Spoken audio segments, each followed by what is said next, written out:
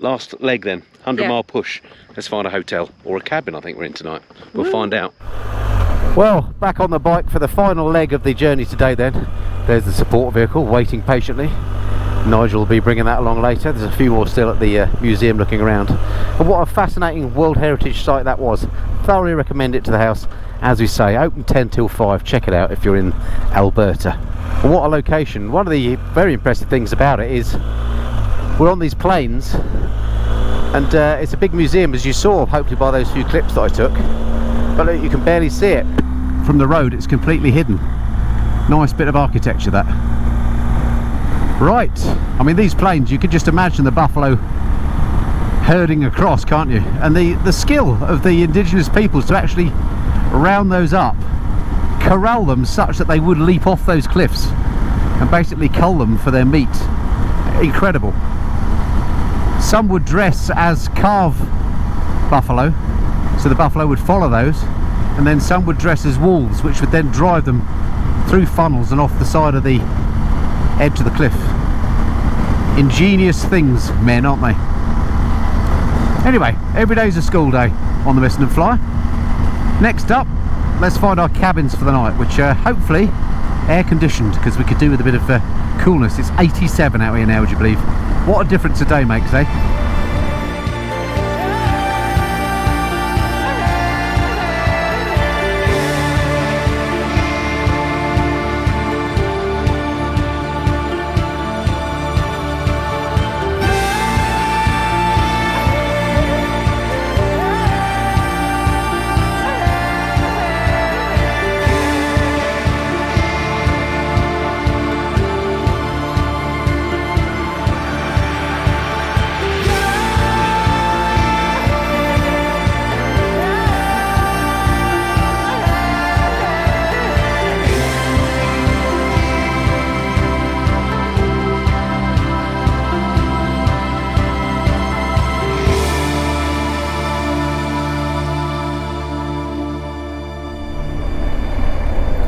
Right, time for a permit again.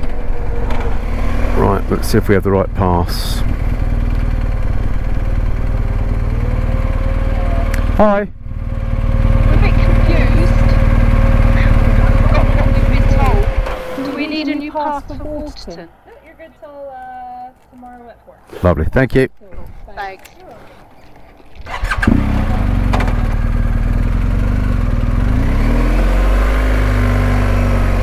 So that was all right.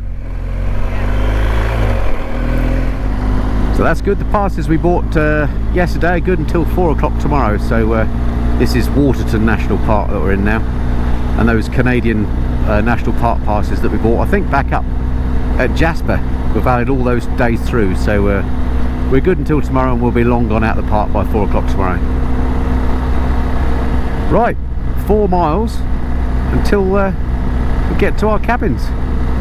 Stroke motel, stroke hotel, not quite sure what it is, but we'll find out soon enough. Well, welcome to Waterton Lakes, folks. It's nice to be back in the mountains. Nice looking hotel up the top there. Don't think that's ours. It's got a sort of a alpine lodge look about it, right on the lake there. Very nice indeed.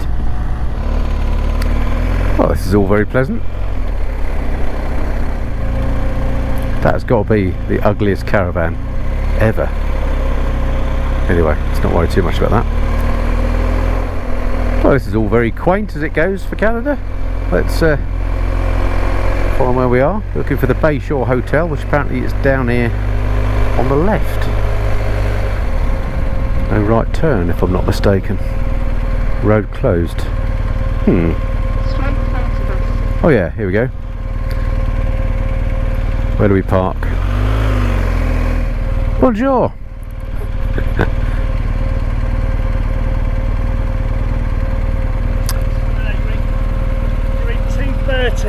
Thank you very much. Yeah. Perfect. Just stick it in there. Alright, I'll come round and stick it in there. I've got that place to identify from mark in the truck.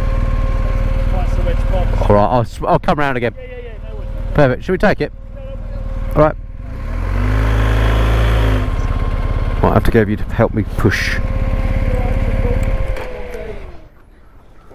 When? Perfect. Thank you. That'll work. Well, welcome to Waterton, folks. We're in this sort of motel-y type thing, but it's absolutely perfect. The setting here is amazing. It's got a sort of a European-y feel to it, actually. A few bars and things over there. It's still 83 Fahrenheit, so pretty warm. Gonna unload the bike, get ourselves a drink. All right, so I think we struck gold here, Carol, don't you? What an absolute winner. Right, let me show you around our home for the night. Here we are. Sort of a motel-y affair. 2 massive beds, lovely aircon, lovely and cool in here. Got a fridge, which is excellent, and pretty reasonable looking bathroom. Let's check out the shower situation. Oh, shower curtain, but nothing's perfect. That's pretty good. So yeah, quite a down the bike that, Carol, wasn't it? Quite a big one. Yeah, it was. I'm pretty tired. But yeah, I really enjoyed it though. Start of it was brilliant, some really great twisty roads, and then that museum was amazing. Really enjoyed that. And then the planes, I've never ridden anywhere quite like that before.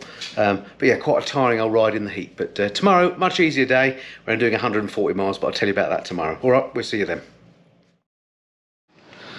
Well, good morning, folks, and welcome back to the quaint town of Waterton here in Alberta. We're on the border with the US, with Montana, in fact. And today, that's exactly where we're going. I've got the map. I'll go and find Mrs. Flower, who's got us a coffee, and I'll show you where we're going. Right, so I found Mrs. Flower here at Starbucks with a coffee. Good morning. Morning. So yeah, the route we're doing today is back into Glacier National Park. Firstly, over the border into Montana. It's the little pink line on the map here. So here we are. We're at Waterton up here, just on the border between Canada and the US. We're going down here through this bit, which is called the Road to the Sun. It's quite high, and I think it's going to be amazing views down to a place called Big Fork, where we're going to spend the evening. So relatively short day, only about 140 miles, yeah, something like that. So hopefully we'll be there in good time. So we'll have a bit of a rest this evening, hopefully. Anyway, we'll see you on the bike. Okay, so that's our time at Waterton coming to an end. We're all packed up, ready to go, because the first thing that we're doing is a border crossing, and we've got Nigel with the support vehicle with all our bags in the back. We're all going to cross the border at the same time, so we're going to ride as a group up to the border. I think it's only about 20 miles, and once we're in the US, we shall all do our own thing again.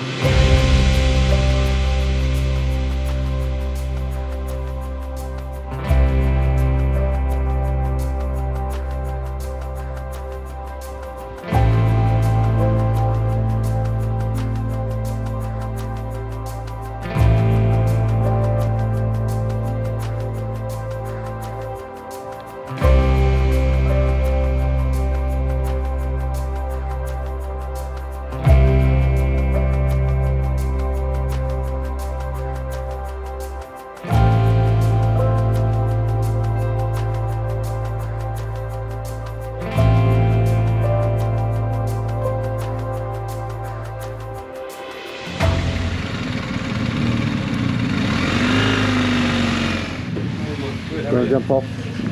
Need your passport. If you hand in the passports, I'll move the bike.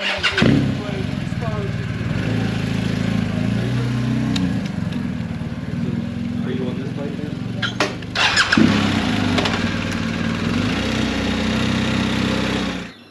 So, sir, I do need you to take your helmet off. Yeah, okay. So I can see you. Thank you. Thanks.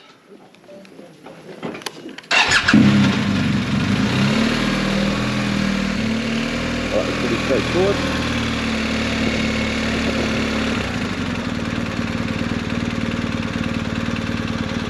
I'll see you up here with Alf, yeah? Well, the US of A. Welcome to the States. Very exciting, isn't it? It is very exciting. We've now crossed the border. All seems fairly relaxed and that was no bother, was it? Yeah, it's fairly straightforward that one. Be interested to see how they get on with Nigel though, with the truck. Yeah. That's the only. Did you warn them that he was coming through? Yeah. Yeah. And he wasn't really that bothered, to be fair. He didn't look interested at all. Just didn't like me looking at his computer, which I wasn't actually.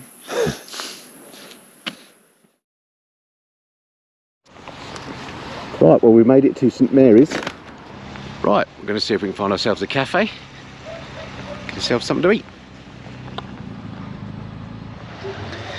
So, slight change of plan. We've had a coffee and a bun here, so we've had a bit of a recharge, but unfortunately Alf went forward to try and get some tickets for the national park, and it turns out that yesterday they implemented a new system where you had to book in advance and get yourself a slot to get into the national park. Apparently tickets went for sale online yesterday at 6 o'clock and were sold out at 6:05. So and there's no way around it. He tried pleading, etc., but we can't get through the national park to do the road to the sun, which is a real shame. So instead we're going to do the alternative route, which the truck was going to have to do anyway, which is effectively round the mountain. It's still very scenic apparently, but not quite as planned. It adds another 30 miles or something to the day, but as the day was quite short anyway, no big deal. So yeah, we'll get togged up and we'll try the alternative route, see what that brings. All right, cheerio St Mary's then.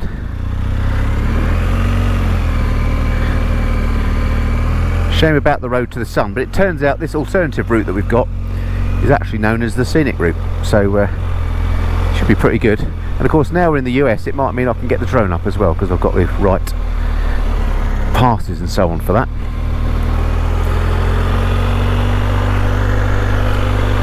Looking good. Right, let's see what this scenic route has to offer.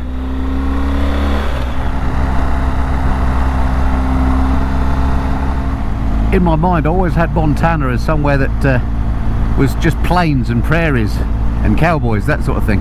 I never had it as mountainous, whereas of course there is a bit of a clue in the title, isn't there? I'm sure Montana means mountains, and there's definitely no lack of them here. This view out to my right in particular, absolutely stunning. Looks like they've had some fires here, with the trees stripped of their foliage again.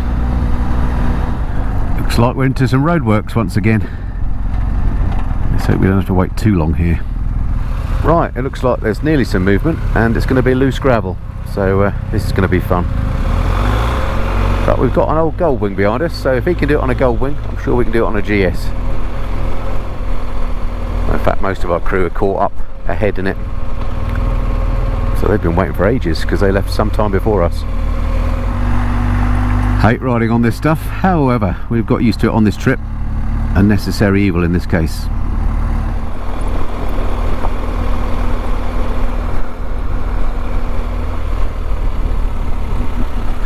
Pretty impressive views up here, and the gravel has given way to slippery mud now. Excellent. I can now see why the wait was so long for the pilot car, because if you look down there, way over there, look, probably a couple of miles away, it's still roadwork, so we've got quite a lot of this to go, unfortunately. Still, views are nice. Look on the bright side. And at last we're back onto tarmac, at least for the time being. I don't know if it's going to continue for long, but gives me a little bit of a respite. And as I suspected, we're quickly coming back onto some gravel. Bother.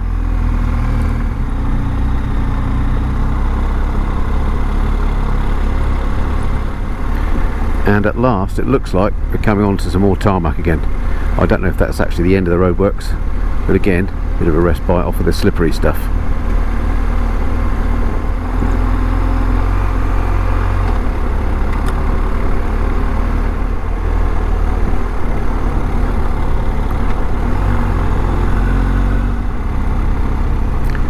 Oh, I think the end might be nigh. I see a queue of cars up here. I think we're rejoining proper road, thank goodness.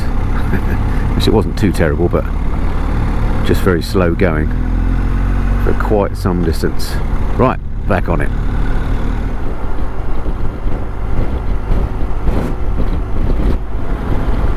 Wow, that's a good one.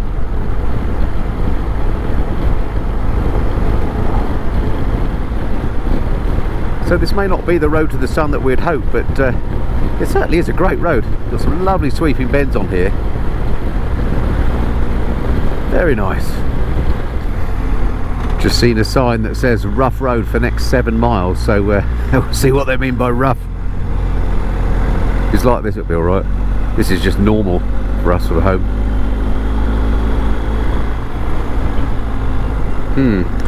Past another sign saying motorcycle advisory, intermittent pavement, alternative routes advised. Splendid. It's like Being back in Gran Canaria. I think the trick is just to take it easy on these roads and enjoy the views. Must admit, a little barrier to our right would be nice. In Spain they do give you barriers. Here you just plop off. It's the land of the free. Definitely the home of the brave. Seem to have caught up with our whole group now, which is quite fun seeing them all spread out ahead of us. We haven't seen that much at all on this trip. Hopefully we won't do the buffalo leap thing and follow them all off of a precipice. Well, I definitely wasn't expecting this in Montana, that's for sure.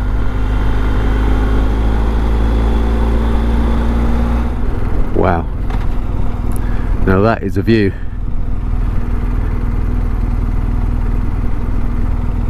Incredible. So that certainly did turn out to be a scenic ride, and the rough road warnings and all the rest of it, I mean, yeah, the roads were nowhere near as nice as they had been until now, but frankly we get those sort of roads like that at home all the time. Reminded me going around those twisties and the hairpins a bit like being in Spain or Gran Canaria. We've certainly done a lot worse there, but that was a really nice ride. By worse I mean tighter, more nadgery hairpins. But a very nice ride through here. Made a bit of a change after all those plains that we did yesterday with the big long straight roads going on for mile after mile, to actually hit some proper twisties.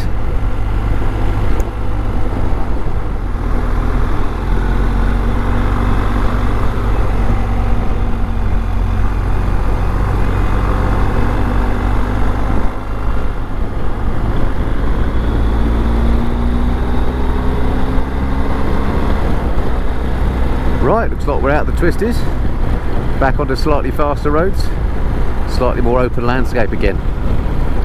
But yeah, that was quite different, that stretch of ride. Made a nice change. East Glacier Park we're in now. Whether we'll get to see a glacier, I'm not sure. There is one here somewhere called East Glacier. I'm not sure if we actually ride past it though. This is the town of East Glacier. Grizzly Gas. Might get some gas when I get the chance actually. Quite a nice little bakery there.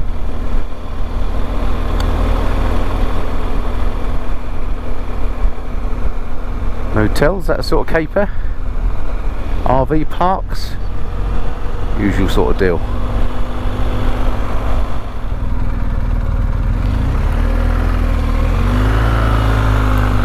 Wow, looks like a real western town.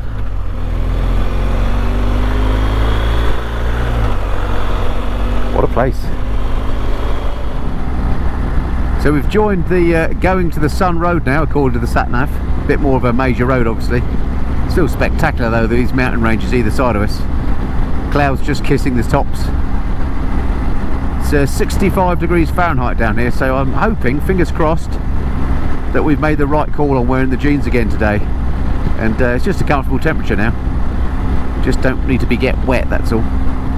But according to the sat-nav we've got 91 miles to go, so a couple of hours and we'll be at our hotel.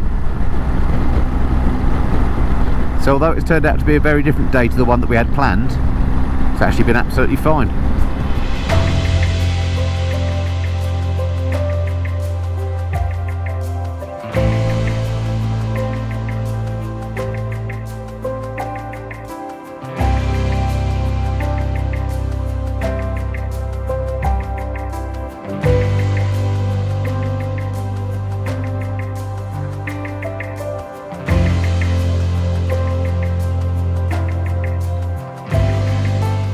So there's a little bit of rain in the air, so we've decided to pull over and get our waterproof covery things on, as we've only got our jeans. Mrs. Fly's having a little bit of difficulty getting hers on.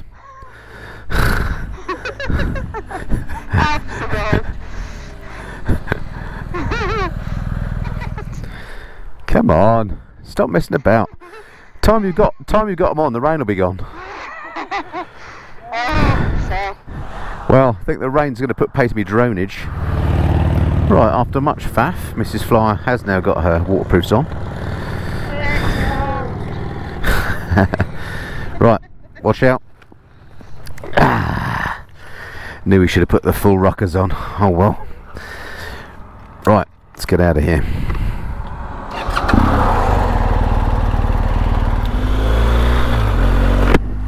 Alf also having to stop to do the same thing.